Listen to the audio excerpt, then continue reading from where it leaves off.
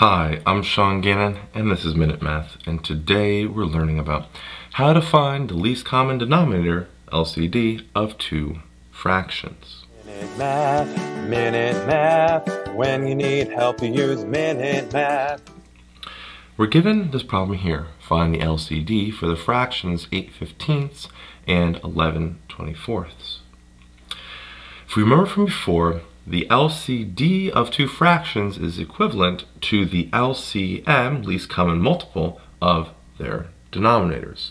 So we find that, we get the LCD. Let's break down the two denominators. 15, well 15 multiplied out in the factor tree is just a 3 times a 5, and we can't break it down anymore. What about 24? This one's a doozy. 24 is, well, 2 times a 12.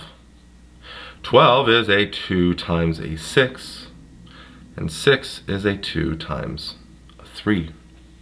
So we have 2 times 2 times 2 times 3 is equivalent to 12. So let's go write it out. 15 is equal to a 3 times a 5. I'm setting up for lining up the 24.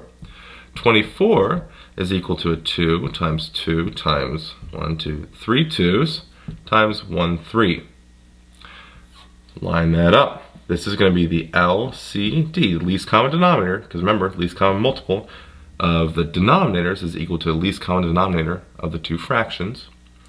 2 comes down, times 2 comes down, times 2 comes down. The 2 3's lined up. So we have 1 3 down here, and the 5. So, now we have to multiply this out.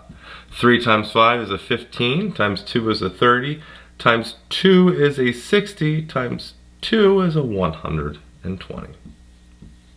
And so, the LCD, least common denominator, of 8/15 and 11/24 is 120.